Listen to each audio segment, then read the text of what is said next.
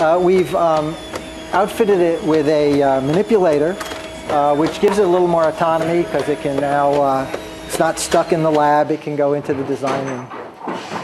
We've been also working on humanoid robots. Some of the ones that Gil showed from the DRC were built by us, and they're derived from these models we're showing here.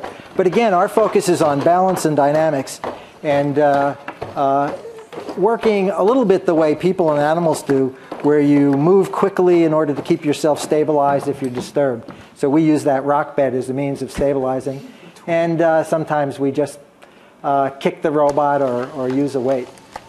We're interested in getting this robot out into the world. Out in the world is just a totally different challenge than in the lab.